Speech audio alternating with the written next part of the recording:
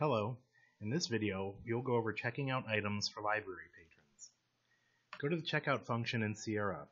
Click Yes to print date due slips. Scan the patron's library card. If they do not have their library card with them, ask the patron for an ID and look up the patron by name.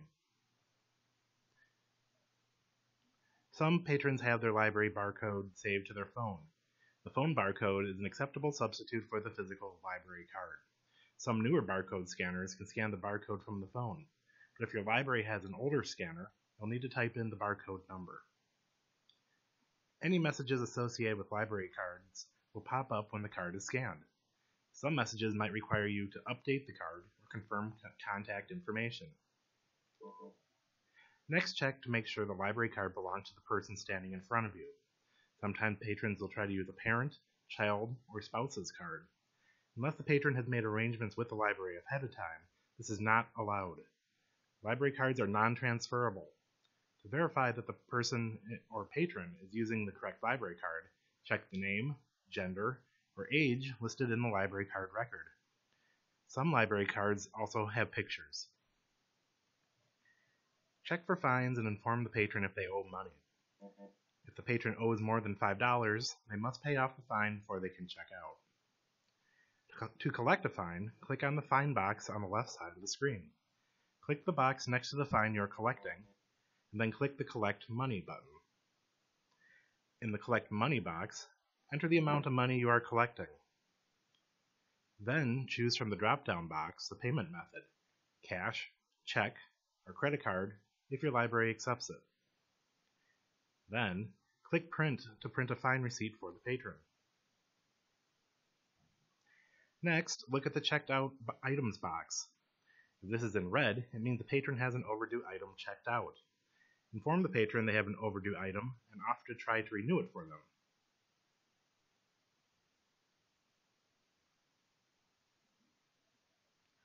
Next, inspect any AV items that the patron is checking out. Unlock cases if needed, and then check to make sure that the correct discs are in the cases. Before checking out items, make sure the cursor is in the search box. Look for any items that belong to libraries without RFID. These items must be scanned with the barcode scanner. If your library uses RFID, place all other items on the RFID pad, check them out, and turn their security off.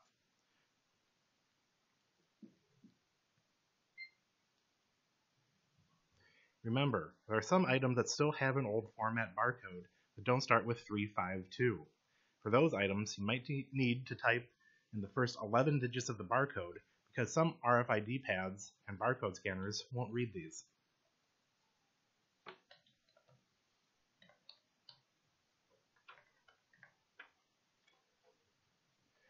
Occasionally, message boxes will pop up while you're checking out items. Read these messages carefully before proceeding. One common message that pops up occurs if a patron is picking up holds for somebody else. Each library has a different policy on patrons checking out other people's holds, so please check with your supervisor to learn about your library's policy. Remember, the message that pops up will say, item on hold shelf for. Another common message will notify you if a patron has placed the item on hold, but it hadn't yet been pulled. In this case, you should check out the item to the patron at the desk. This message will say, item on hold for. Next, look at the holds box. If this is in red, the patron still has an item ready for them on the hold shelf. Let the patron know that the item is available for pickup. Lastly, click the close button and a due date slip will automatically print for the patron. Alright, thank you for watching the checking out items training video. Have a great day.